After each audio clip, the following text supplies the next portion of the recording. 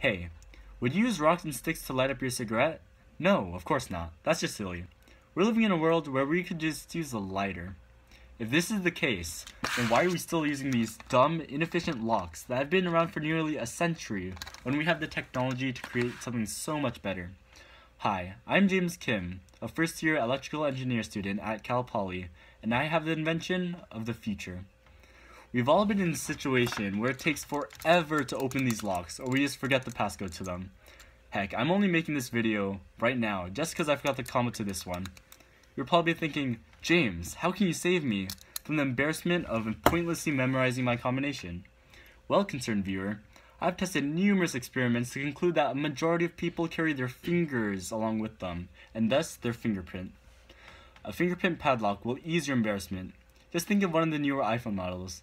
The Touch ID works seamlessly and quickly, but this time, the fingerprint-based sensor will be on a padlock and open just as effectively. Just think of all the people whose lives would be improved, from gym rats to school nerds to people who just really value their fences. I just want to create a world where we could look forward to the future without worrying about stupid combinations, and with the fingerprint padlock, this dream could be made into reality. Thank you for your time.